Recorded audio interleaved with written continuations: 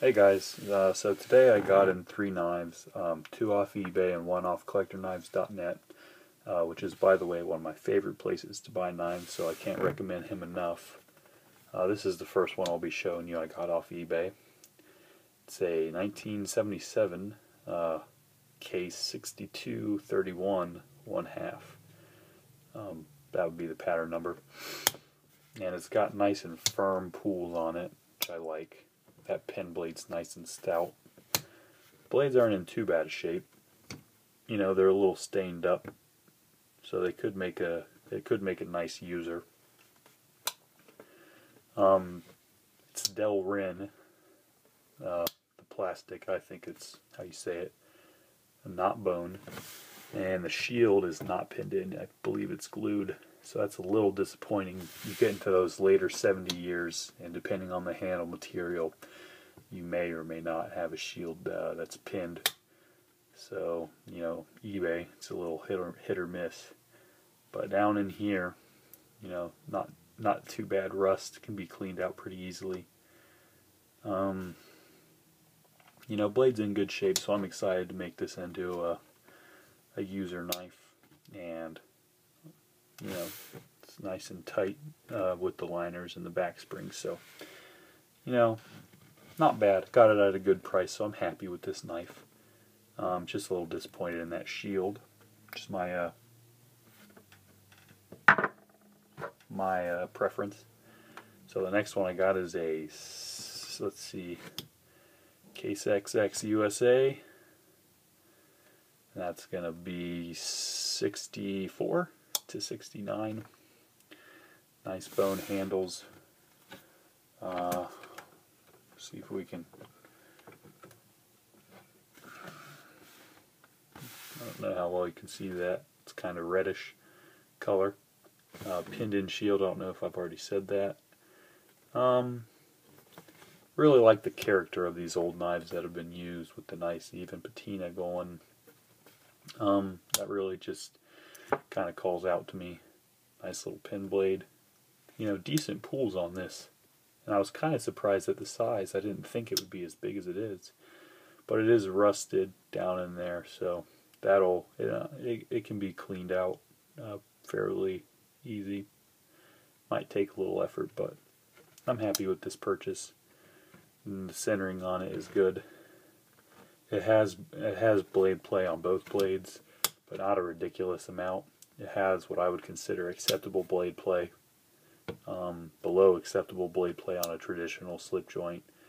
The other jack, the 77 jack, this is kind of solid, so you don't always expect that to last from these older knives. Usually they have blade play. Let's see, the last one I got would be the collectorknives.net Schatt and Morgan Heritage. Let's see, I believe this is the first run of the Heritage series, single spear blade. And I've been wanting a single spear blade for a while now, just because it's, you know, back in the day, this was the knife to have, and so when I opened it out of the box, I was pretty happy with it. And then I opened the blade, and it has just the weakest back spring that I think I've ever worked with on a traditional, especially from a company like them. Now, I read somewhere, I read from two different places on blade forums that these were supposed to, one said weak pools, and then one said firm, kind of like a Swiss Army knife. So I wasn't really knowing what to expect. So I'm not disappointed, because I knew beforehand that it could be weak, but I didn't know it was going to be as weak as it is. It's a good thing this knife has a half stop, because if you hit it on anything, it's just going to close right on your fingers. So good functional half stop feature on there. What makes me disappointed in this knife is the fact that that shield has a, now the camera's not picking it up, the gap is pretty noticeable in person. But yeah, it's nice and tight on the upper hand side of the knife, the shield. But then just on the bottom, it's got a huge gap at the swell. And that kind of bugs me, because this was like a $70-some knife with shipping. And then let's see, take out a $20 old USA old timer knife, and that shield is glued in, and it's, you know, tight around the scale.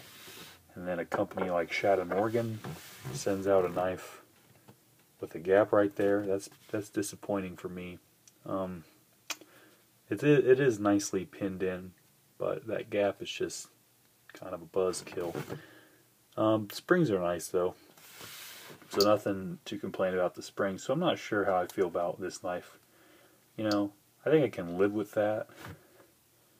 And it doesn't look bad on camera to me, but in person it's just atrocious. I believe these are knives to be used and not collect. You know, some knives you collect, some knives you use. I think this is more of a knife to be used, but kind of hesitate with the weaker back spring. But other than that, the wood, rosewood, is really nice. So kind of mixed feelings about this knife. That's all I got, guys. Thank you.